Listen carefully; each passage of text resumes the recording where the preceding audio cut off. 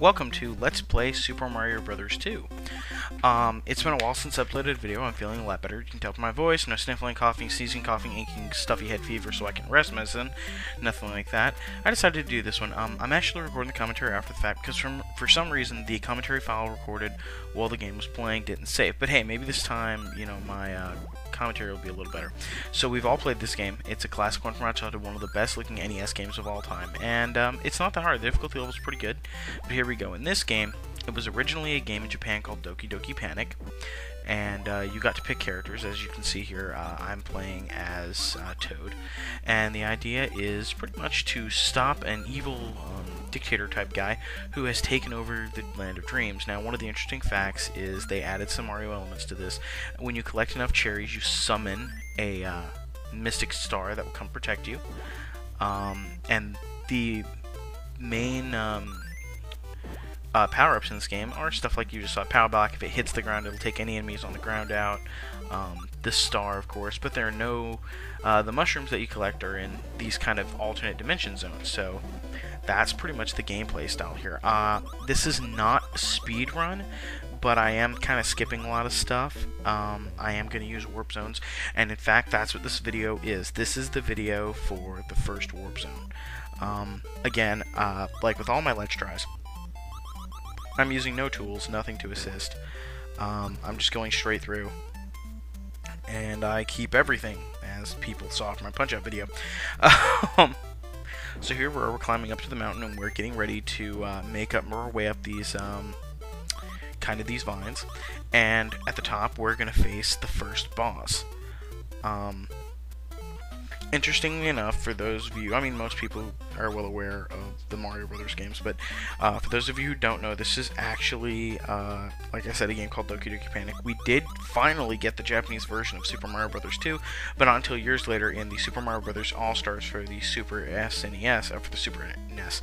I might be doing that one if I can ever figure out how to get my emulator to do AVIs there, so I can then import them to Movie Maker and utilize Premiere, etc., to get some good visuals out of it. So Berta goes down, and we hit into the bird's mouth to end the level. At the end of every level, the coins you collect in the Minus Worlds, or Minus Worlds, whatever they're called, can be utilized to play the slot machine and win extra lives. You really don't have a chance. You got to go through it. Don't really have a choice. You got to go through it.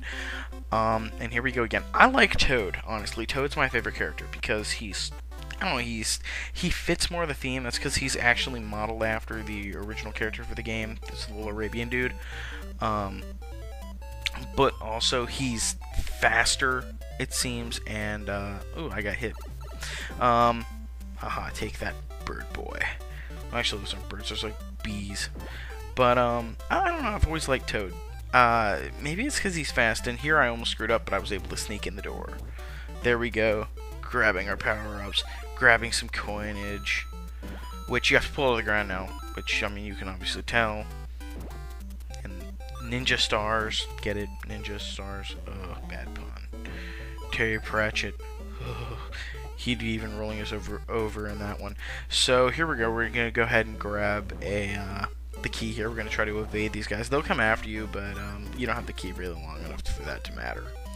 And you're inside. Now here we run into the first instance of bombs in a Mario game, and those enemies, by the way, are called Sniffits, I believe, and they would go on to appear in other Mario games later on.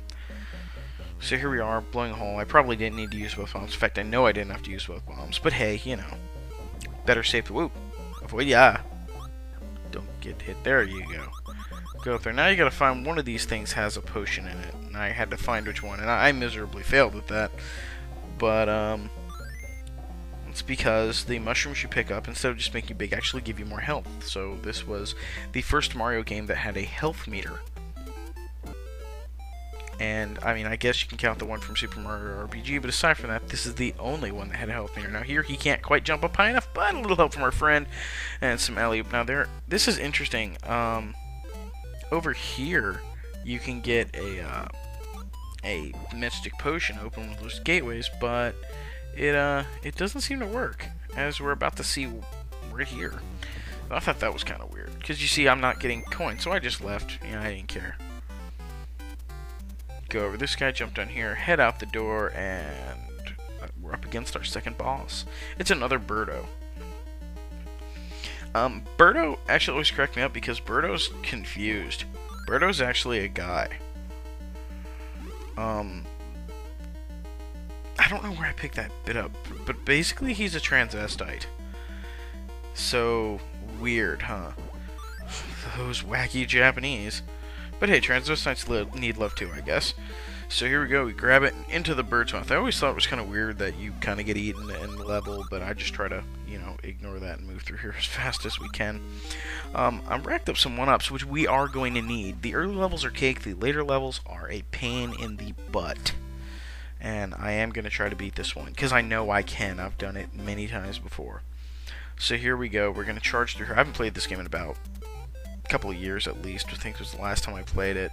One of my students actually brought it in like the Game Boy, and I was having problems on the ice levels with it. Which is actually sad, because I actually like the ice levels in this game, which is normally not the case. Oh, we're going to get our star. Now, I could have gone in the door here. I was thinking about it. Do I want to go? Do I want to get the star? You know, I could use the health. And I was like, screw it. So there we go. Just running, jumping. Action hero. Yeah, I hope this thing syncs up already. It really doesn't matter, because, you know, y'all are enjoying this. I know that there's a thing up there somewhere. There we go. I got it, but then my controls were a little slippery, which is one of the things. This game has a little bit slippery controls. I don't want to get hit here if I can help it, and I know that there's a potion up here. I'm going to need it if I want to do what I'm about to do. There's the potion. But you don't want to use it. Oh, and I got nailed by Ninja Star, and I hope I didn't get hit anywhere else, which I didn't, thankfully. And I'm in the minus world. Now, you might see I'm just picking up some coins, but aha.